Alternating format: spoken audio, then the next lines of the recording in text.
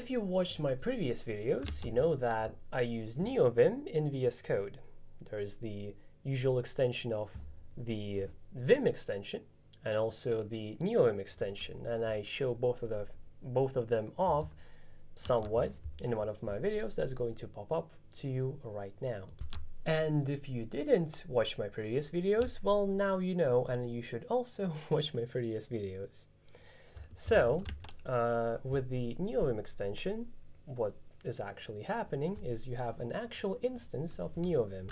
So you can have an init.vim, but also an init.lua, and that to interact with the Vim in your VsCode, which means that you can also create commands from Vim that call VsCode functions. And how to do that, I also explained in one of my videos. So here, what I do is have this function, and that calls the function of VsCode notify. That does some VsCode command. But what if, after calling the command, I also want to do something else within Vim?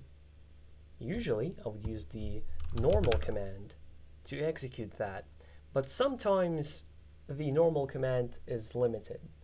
For example, I have tried to use the normal command to go into visual mode, move somewhere, because say we are in visual mode right now, and I press O, I can move around the selection. This actually really helps in movement sometimes. Let me show you an example. Let's go to my usual like test thing. One of my classes that's pretty good for testing. So I just did VAB, and let me toggle screencast mode so you can see what I'm actually doing. And here I can go to different ends of the function. While usually there's not really a way for me to do this in normal mode.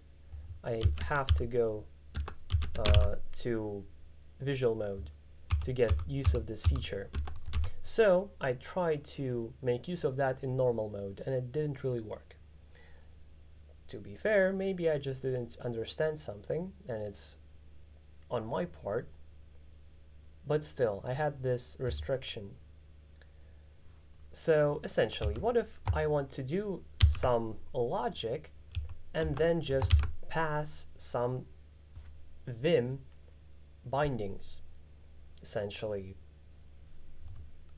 what if I want some characters to be typed? Because usually what happens is you make a remap, and then that remap types these characters. So you end up in this situation where it's either a function or a typing of some sort. But what if I want to combine them? Well, I had the issue of trying to figure that out, and I did.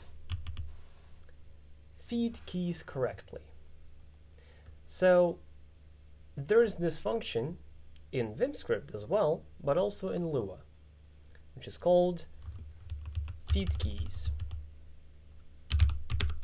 Holy shit, that works. Yeah, Feedkeys was essentially you provided the keys that you want to press, and it presses them as if you do, but much more efficiently, obviously. Thing is, what if you want to pass some key like escape?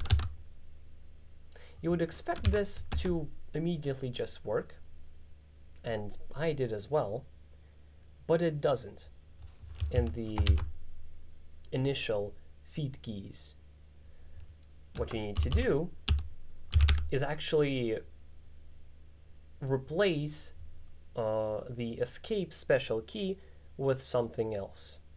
And what exactly that is kind of difficult to work with because it's really not obvious.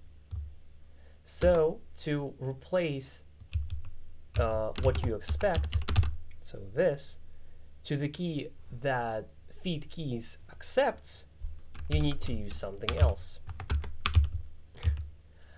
And in this case, the replace term codes function with this strange true, false, true things. I came to this solution after going through quite a lot of Stack Overflow questions and responses, with none of them being actually straightforward and useful. But essentially now, with the functions of Feedkeys correctly, what I can do is make a remap. So imagine there's a remap there, and then I just do like function and then end,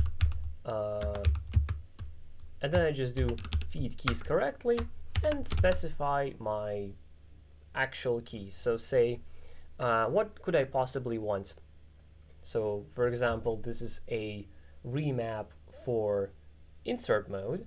So what I want to do is go to normal mode rather. So I press escape and then capital S to maybe replace a line. Not quite sure.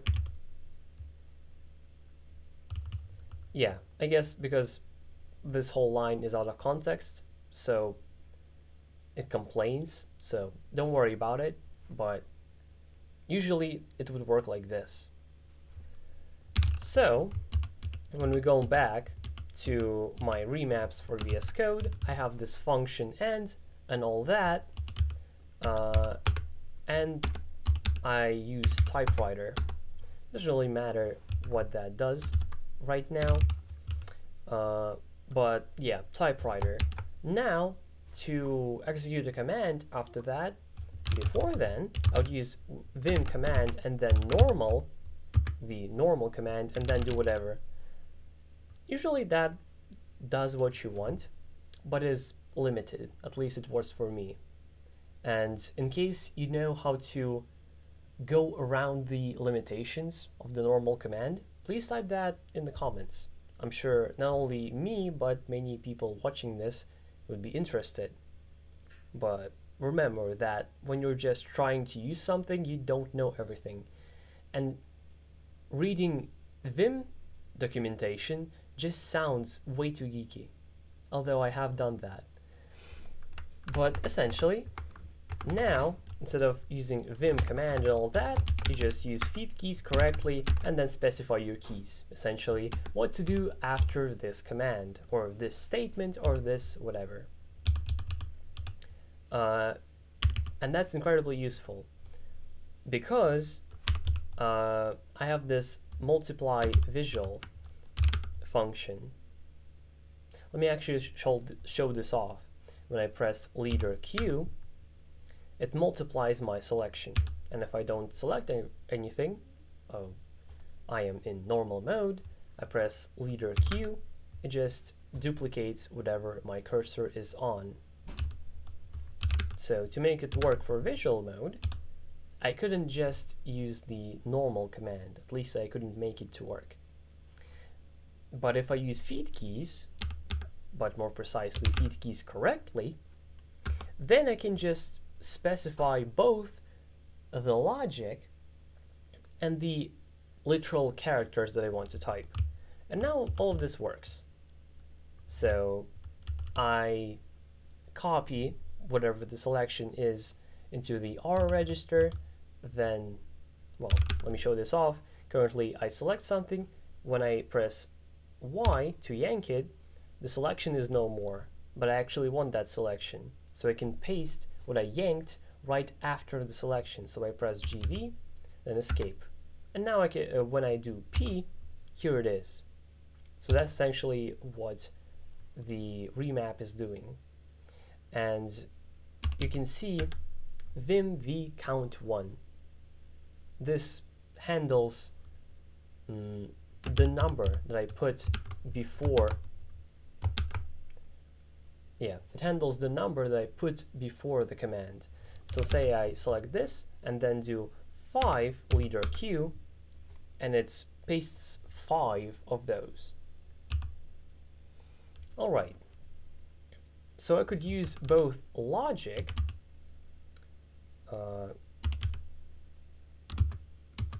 why can I jump? Here we are. I can use both logic in here and actual like things. And Feedkeys correctly lets me do this. Because now I can create better abstractions. Say this multiply visual, I use it somewhere in my script where I do leader Q is multiply visual. But what if at some point I need to use multiply visual instead of some other macro or remapping? Instead of having to rewrite it again, which is kind of strange to do, I can just use this function again in that remapping. And that remapping can be an abstraction, so a function again, to be used in some other place as well, which is far easier to work with and maintain than just having to rewrite things everywhere. So feed keys correctly. In the case that you want this code, I leave a link to my dot files in description of my every video, so you can just go and look at my init.lua and some other files as well, so you can just copy that code, as well as my config in case you're interested. So, thank you for watching this video, and if you enjoyed this video, press a like, type some comment, maybe you have a question or a suggestion. Definitely subscribe so you don't miss my content, but most importantly, stay fresh, cheese bags, and I'll see you in my next video. Bye bye!